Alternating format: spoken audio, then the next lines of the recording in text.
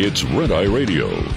Gary McNamara and Eric Harley talk about everything from politics to social issues and news of the day. Whether you're up late or you're just starting your day, welcome to the show. From the Uniden America Studios, this is Red Eye Radio. All across America and around the world, we are Red Eye Radio. He is Eric Harley, and I'm Gary McNamara. Good morning. Thank you for being here. Thank you. Donald Trump wins the New Hampshire primary. Up right now with 91% of the vote in by about 11.5.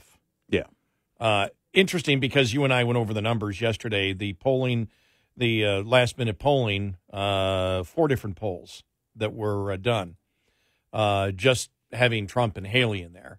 Yeah. And let me just make sure I get to it here. Where is it here? Okay, here we go. And this is just Trump and Haley. Trump up 27. That was insider advantage. Mm-hmm. The Washington Post Monmouth poll, Trump up 18 points. The Trafalgar, 22 points. And then final poll that was done yesterday, Boston Globe, Suffolk, 22 points. He'll probably win by around 11 is what they're looking at right now. So the polls were way off in the actual numbers. And so you look at it and you say, okay, yeah, but that's because more independents came out to vote for Nikki Haley. That may be one of, I don't know if that's the truth or not. That might be the reason that people gave, because 70% of the people, the polling showed, the exit polling showed 70% of the people that voted for Nikki Haley were independents. Right. Okay, so you look at it and you go, okay, so Trump locks up still. He's going to, you look at South Carolina, which is really the next one. That's what, 3 weeks away, 4 weeks away? Yeah. South Carolina. The 24th? Yeah, okay. A month from now.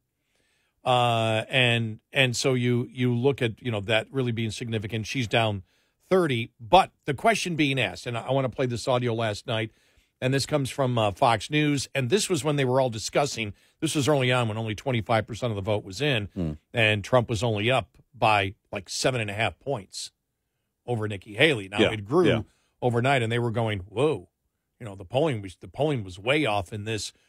What does this show, and what are some of the indicators? Now, you and I, just so people don't think that this is, we get this a lot where we'll read what somebody else is saying. How did you guys say that? We're not saying it. We're saying what they said.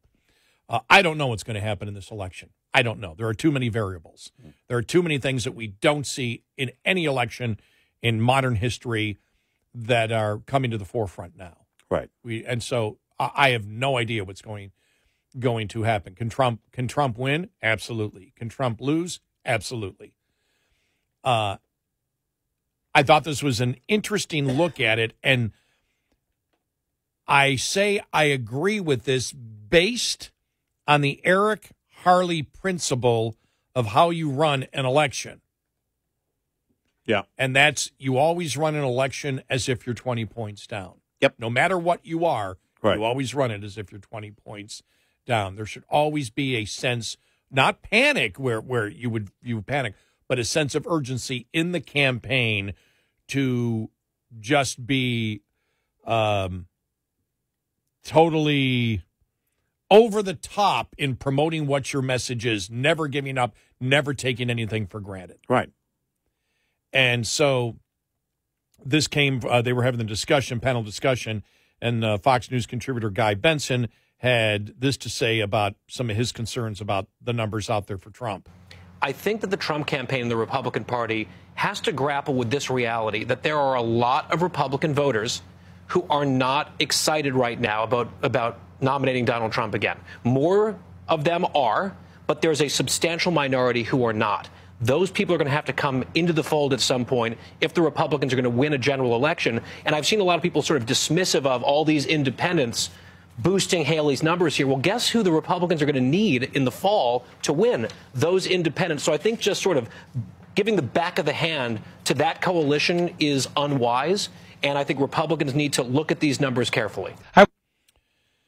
And based on the Eric Harley philosophy of how you run an election, I would agree with that. Yeah. And when I look at where the Trump campaign is now, and I don't know how they do it. I don't know. How does Trump reach out to independents? Huh. I mean, that's the question.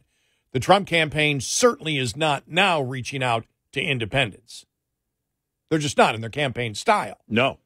It's not. I mean, now, maybe independents may come aboard because the border is the number one concern of everybody across the board, and inflation and just the insanity going on in every aspect, of this country right now, which is being created by the administration. That's the thing we've talked about today, which is why we said, in fact, if you want to reach out to independents, then some of the messaging you should do is you should explain to the American public that it's not that the Republicans can't solve the problems. It's the fact they created the problems. And that you think about it, Eric. Yeah, the Democrats created it. You said Republicans, but they've created their own problems. Okay, I'm sorry. That the Democrats have actually created the problems that we've seen today. Right. That it's not that they don't have the ability to, it's not. I'm debating the point that they don't have the ability to solve these problems. That these are organic problems that just naturally come in any society. You must have these. No, it's that they can't solve the problems because they're creating the problems and don't wish to solve them. Yeah, this is by design. This is their goal, is to get to this point. And I think that would be a major part of any campaign. I don't see the Republicans promoting that at all. No. Not like we promote it on the air because it's so crystal clear as to what they're doing. They may change and they may do that. But it is a concern for me that Trump does not have the ability to pull in independents. No, it should be a huge concern. And, we talked about, what happened in Iowa, but also look at what happened, at least according to the exit polls, in New Hampshire. Now, I don't have anything that shows you can extrapolate this out, but you need to campaign as if you could. And that is 70% of her supporters were independents over you. Those independents chose her, and we'd have to look at the exit polling, how many independents went for Trump, and then compare it and break it down. But you need to apply that as if you got almost no independents, and you're going to have to find a way to appeal to them. I have that across the board. I have the number. You do? It was 70% of Nikki Haley's votes were from basically the unaffiliated, and independents broke 60-40 for Haley. Okay. All right. And again, it might be complete. So he was 20 points behind. Right, but no, but it might be completely wrong in a primary to make the analysis that when it comes down to that may, because I don't think it's unreasonable to say that somebody says, I got to send a message to the Republican Party. I like what the Republicans are doing, but I got to send a message to them, and I send a message. And people do that all the time in primaries. They will end up voting for the eventual nominee, but the passion to vote against them in the primary is quite large. So we may be completely wrong, and Guy Benson might be completely wrong, could be completely right, or it might be somewhere in the middle. We don't know yet because there's so many variables. But you have to campaign. You campaign as if you're 20 points behind. That's it. So that is a concern. If that's my philosophy, our philosophy of how you run an election to win, then that is a concern. And I have no idea how the Trump campaign expects to court independence. I don't know. I don't know what their plan is unless they feel that they don't need a plan because independents are so upset already at Joe Biden. Well, if they think that, and it could be the case. It could be the case, yes. That they're already upset with Biden, that the broken border is the biggest issue, and the economy a close second, or vice versa. And if those are the things that, you're going to you're going to campaign on, then it applies across the board, and you bring independents on that way. But you better know, that's the thing, is that your internals need to show what the independents are concerned with the most. There's no doubt in my mind that a huge chunk of them are not happy under the current administration. There's no doubt in my mind that the broken border is a driver for a great number of them, if not the overwhelming majority of them. And the economy applies to everyone. That's a given. Well, when you look at the fact that so many unaffiliated didn't vote in the Democrat primary but wanted to send a message in the Republican primary, it shows that they're willing to look at the R's to begin with. Right. Yeah, that's the Republicans. That's a great point. And so you need to, those internals are going to be important. Gauging where they are. Again, I think the economy is a given and it applies to everyone. And I think independent, anyone who's looking at this, but if you're weighing it as an independent, you now have a clear comparison. It's not like 2020. What would Biden do if he were the president? That was an abstract question then. And now we know. And we also know what Trump will do as president based on his first term. Let me give you just a quick analysis when I put my political analyst hat on. If the Trump campaign hired me and said, we want you to give us some advice, all right? Number one, it was a couple of rallies ago, I don't remember exactly when, here in the last week, where he started making fun of Biden and started stuttering. Now, does that gain you independence in the general election? Or should you say, I was listening to the, unfortunately, my opponent, his cognitive abilities are gone. We think it's just reprehensible that his family and the Democratic Party won't admit to the fact that he's just too old to do it. We can talk, and we will talk about how his administration and the things that he has done has created the problems that we have. But frankly, we all know, you can talk about age or you can talk about cognitive abilities. He doesn't have it. Is that a better way to do that to get independence? I would say yes, instead of being up there flailing your arms and stuttering like Biden does. Because, again, it's not about your base anymore. Not about your base. It's about expanding your base at that point. And that has to be done. But see, I think it's always been about expanding his base, even in the primary. He had his base to begin with. No, that's what I mean. It's not about your base anymore. It's about getting those independents on board. They have to be on board with you. Yeah, because then the press headlines go, Donald Trump making fun of people that stutter. Yeah. Look, Biden,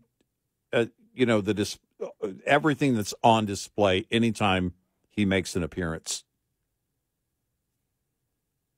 It at this point, it really, for the most part, goes without saying. You touch on it, and then you just hit the border, the economy, and you hit it over and over and over again.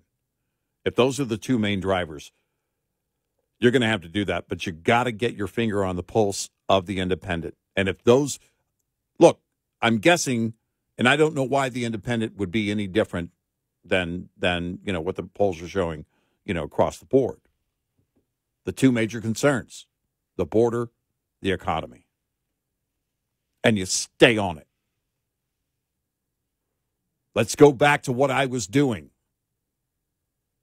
People think that way. Whether he can do that or not isn't even the point. That gets them on board because everybody wants to go back to their spending power of 2018, 2019. Everyone. I don't know that he can do that, but that's what you do, and you capitalize on that wish that everybody has. 866-90 Red Eye. This morning's USDA Farm Report is brought to you by House Products.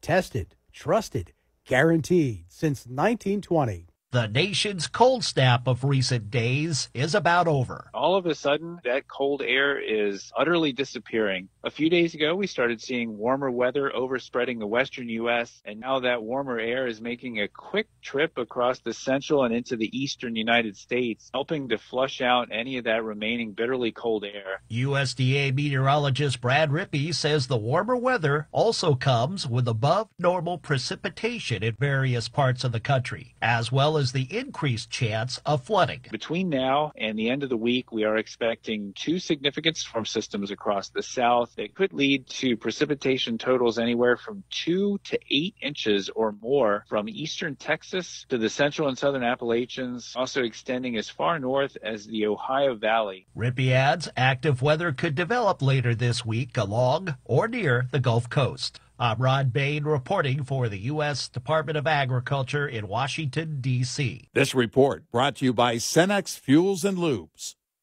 Get in touch with Red Eye Radio, toll free at 866-90-RED-EYE.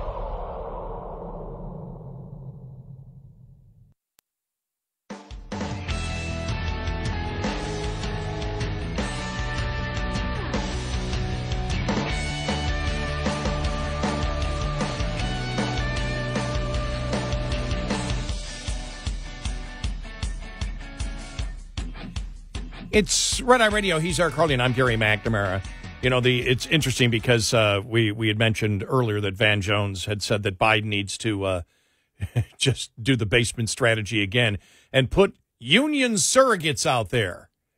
Yeah. And we just, what is he talking about? Union leader, the union membership. Number one, what union leaders are you going to put out there? And what union leaders are going to generally be able to convince Americans that Biden is the guy to vote for? Right. When you think about it. And it was funny because it was Dominic Pino's column that I saw. The resurgence of organized labor is media spin. After a year of wall-to-wall positive coverage for unions, the unionization rate hit a record low in 2023. It's not growing. And if it is growing, the only place it grows is government, where the original union leadership in this country did not want unions to be in government because government doesn't make profits. Right. Now it's like, okay, if the government has a monopoly, let's have a union monopoly. Yeah.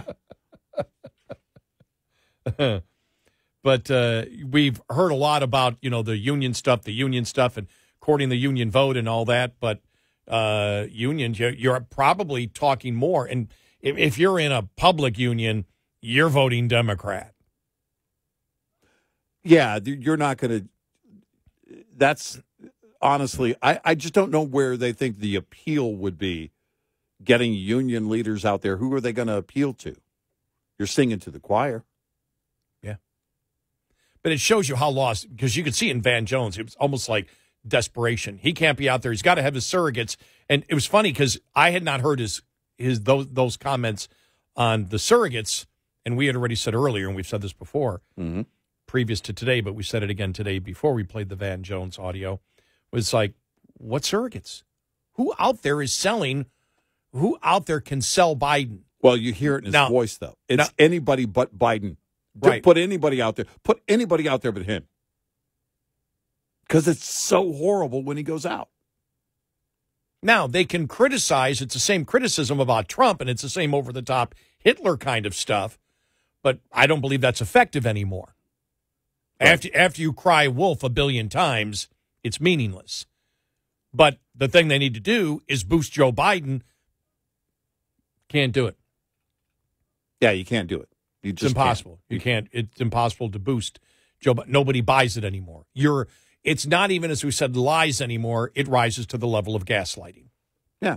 And that's what we've got in the last couple of weeks, especially with the surrogates out there saying, he is the most aware. He is the smartest person, the most energetic person, the person with the most inquisitive mind that is in any room that he is in.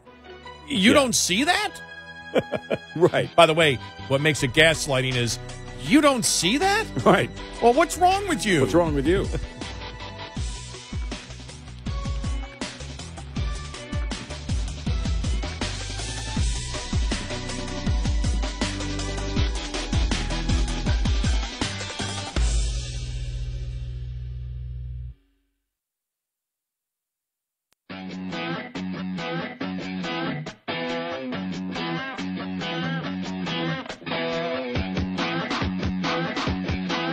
Autonomous individuals in unison.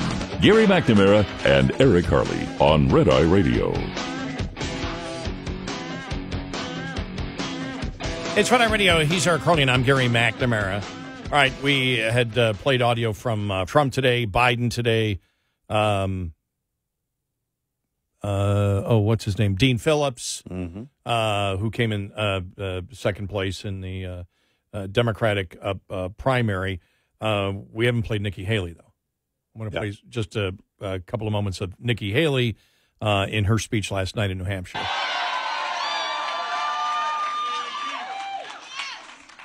For a lot of people, politics is way too personal. It's not personal for me. I voted for Trump twice. I was proud to serve America in his cabinet. I agree with many of his policies.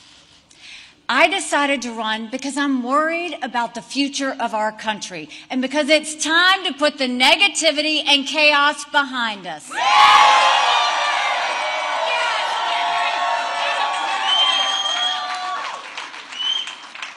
We have an economy that's crushing middle-class Americans. We have a border that is totally open and dangerous, creating a disaster in our country. Unbelievable! We have schools that are failing too many of our children, and we have a world on fire with a war in Europe and the Middle East and a huge and growing threat from China. And then you look at Washington, D.C.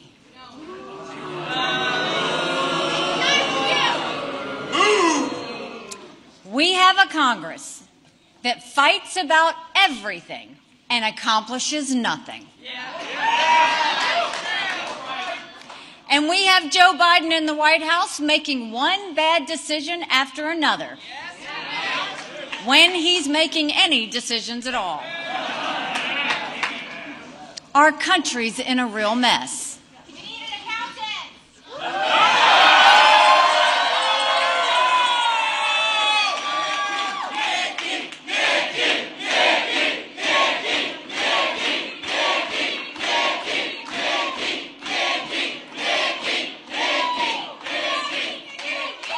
And the question is, who's going to fix it?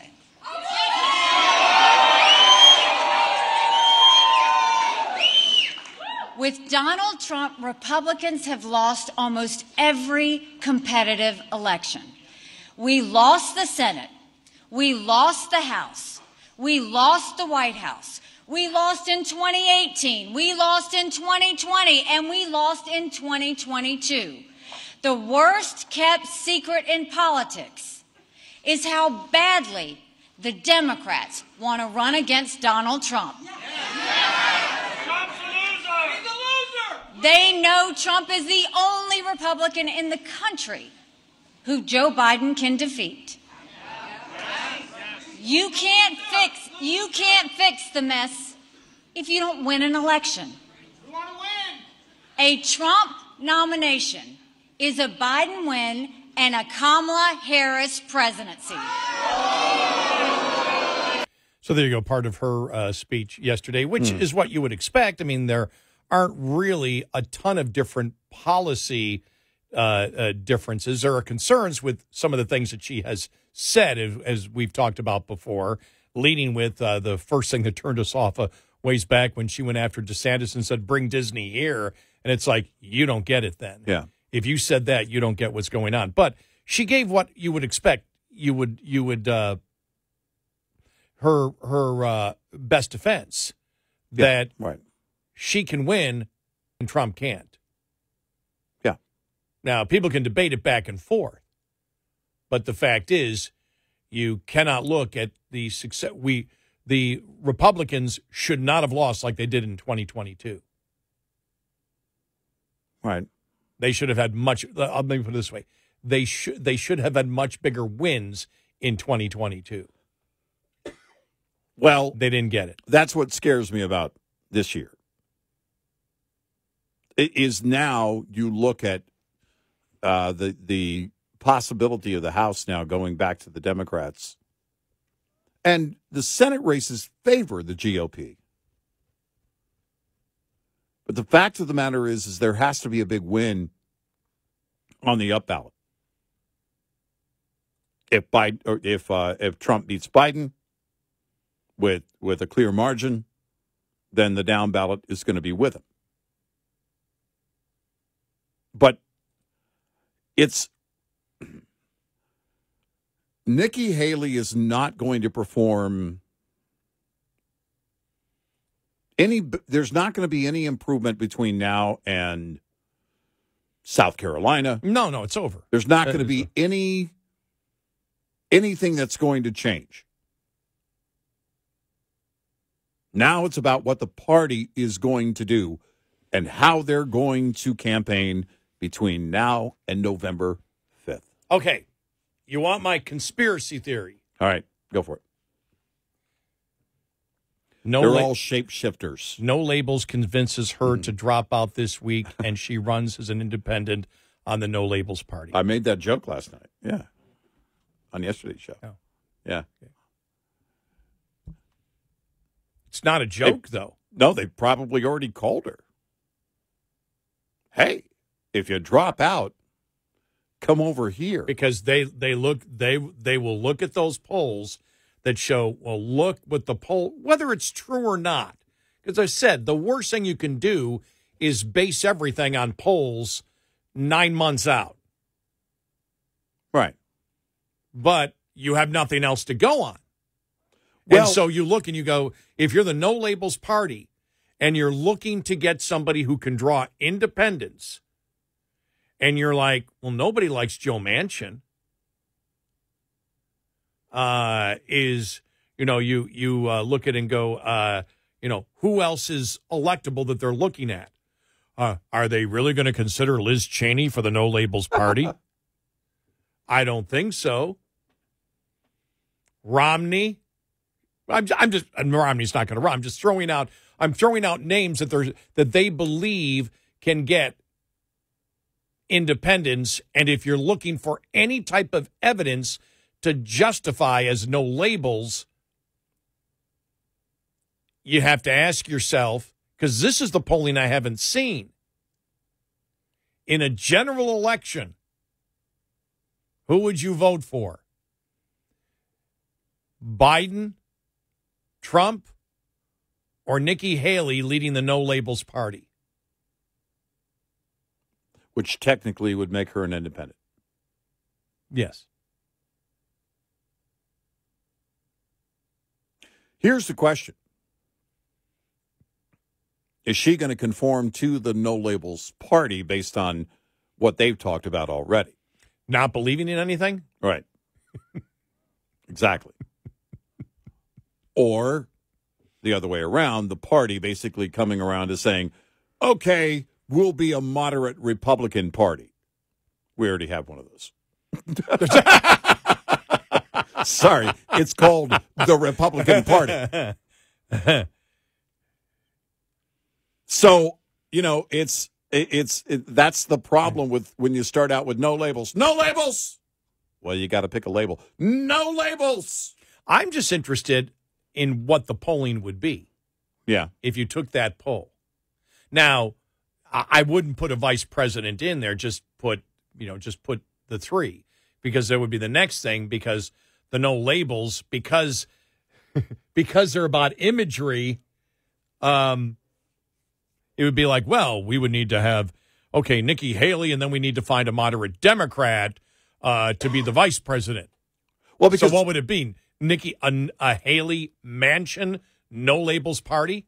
But if you're trying to think, because they're trying to figure out where to go now with No Labels, would that, if you're talking about strictly, and again, you're talking about the inaccuracy of polls 9 months out and hypothetical polls, because she wasn't going to run as a Republican against Biden anyway. That was never going to happen. Mm-hmm. But how close of an election would it be if those three were put and do a number of polls out there, number of polling services to see it? I would love to see it. Now, she could get completely destroyed. I don't know. But that one interests me. Yeah, who would she take from? Yeah. And the question would be, all right, assume that she takes from Trump. But does she? Because if you're voting for Trump because there's no way that you would vote for Biden again, or you're not going to vote for Biden this time, or whatever, you're not going to vote for Biden. You're good. You're going for Trump, and she jumps in, and then you go, well, maybe her, but she's not going to win, and you know that, which means what? You're taking votes away from Trump, which means Biden's going to win, which gets it back to square one. So if you're on board for Trump, are you willing to be part of that spoiler situation? Well, it would give you an indication whether there really are Democrats and Democrat-leading independents that would really vote for Nikki Haley if you did just the polling on it. There's the other side of it.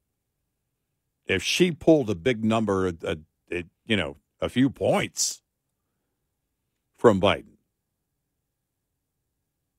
I don't think that's going to be the case. I mean, it might be a point or two, but I don't think she's going to pull. She would pull heavily from Biden. I think if she pulled from either side, it would likely be more Trump. But then again, that ultimate question, when it comes to doing the deed, well, wait a minute.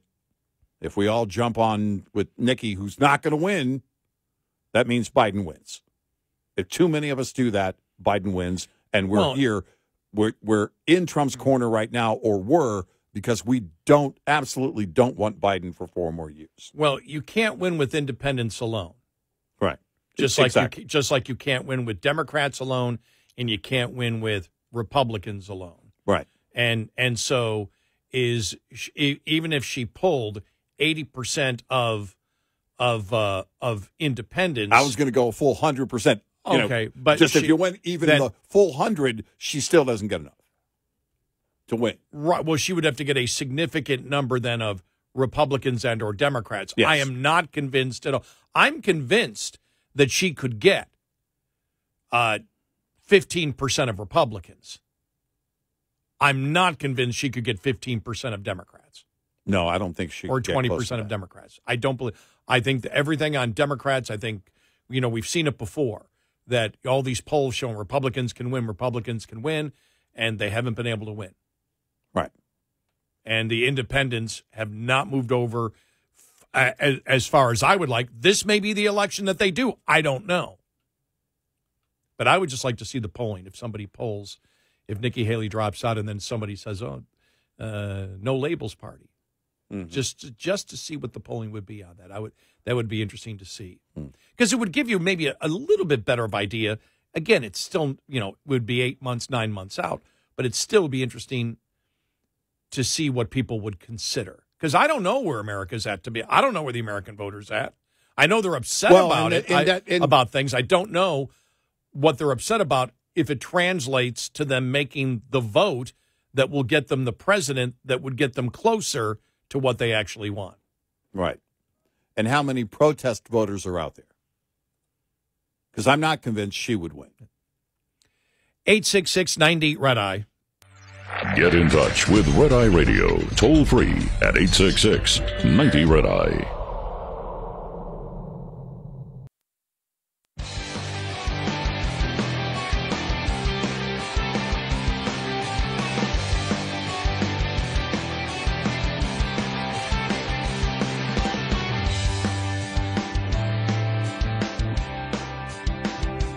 It's Red Eye Radio. He's Eric Carney, and I'm Gary McNamara. We have Nevada coming up, South Carolina coming up, but really in February, not a lot of primaries and or caucuses coming up. So it's going to be probably a pretty quiet month. Yeah, the rest of it will be. Yeah. So, and, I don't see, Nikki Haley is so far behind in South Carolina. What was it? She hasn't reached 30 points yet, right? And she's down by 30 at least. Yeah, well, she's, and it's, I don't know. Again, I don't know what changes that. She already should be performing much better in that state. And she's not. So then what changes that? I guess you got to stay in it. It's not the same as being a sitting governor of Florida like DeSantis.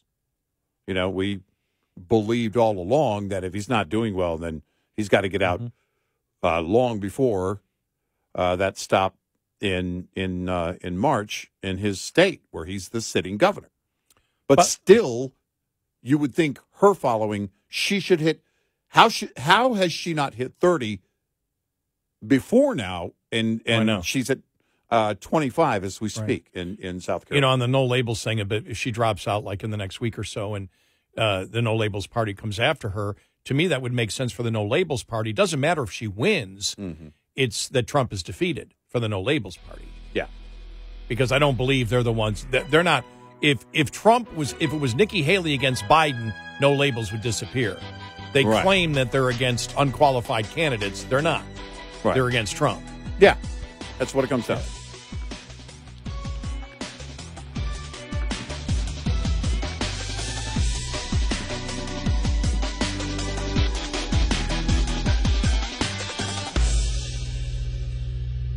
This is Red Eye Radio on Westwood One.